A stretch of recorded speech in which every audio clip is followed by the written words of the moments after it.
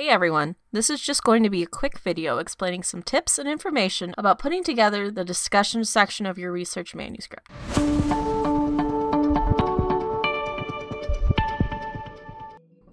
Okay, so let's get started.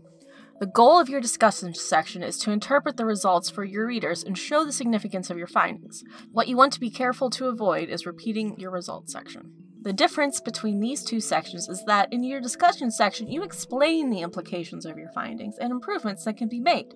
Basically, it's the meaning and importance of your result. In your results section, on the other hand, you will objectively present the results of your research without interpretation. For more information on the results section of your paper, check out our last video, link is in the description. When organizing the discussion section, there are many different methods to choose from. For this video, we're going to focus on 3 different options. The first is to structure your discussion section like an upside-down funnel. As you go from the beginning to the middle and then to the end of your discussion, the information that you present goes from narrow to broad. So you start by focusing on your study and your findings, and then slowly transition to ending with how your research connects to your broader field of study. When structured this way, the beginning section will provide answers to your primary research question. The middle of your discussion will compare your research with previous research to support the study. It will also offer interpretations of your results in order to defend your answers. And it will detail the strengths and limitations of the study. The end of your discussion section will then provide the conclusion and the significance of the study in filling gaps within the field. The second option is to begin by discussing important findings, then provide a comparison of your results with other works, then detail the strengths and limitations of your study. Next, provide a conclusion and possible implications for your study, including its significance. And finally, your discussion would end by detailing potential future research questions based on your findings.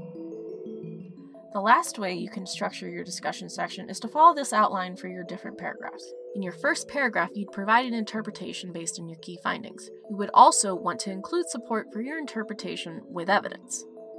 Your middle paragraph should detail information such as any secondary results, limitations, unexpected findings, and include comparisons to previous publications.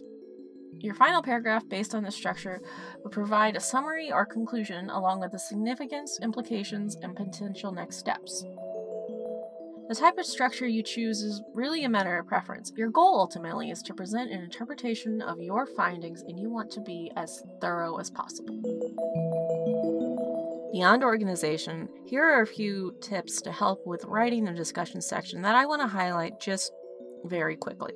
The first is to be sure to clearly highlight the significance of your findings. Second is, despite however you decide to structure your discussion section, make sure to include information about how your study will fill in the gaps of knowledge in your field. Third tip is to always indicate the implications of your research. And finally, the last tip is to avoid generalizing or misinterpreting your results. You want to make sure your evidence clearly supports the interpretation. Be careful not to draw conclusions without having supportive findings from your results section. When it comes down to it, having a plan for the structure of your discussion section and knowing the information you want in there is really going to help make the process of writing this section easier. If you're interested in more information and tips about writing your upcoming research manuscript, we do have a handbook available on our website.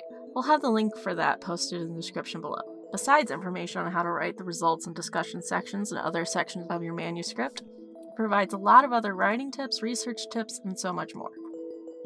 If this information was helpful, be sure to give it a like and subscribe, and hey, share it with a colleague who might benefit from this too. And don't forget to check out goldbio.com for access to high-quality reagents and helpful resources for your research.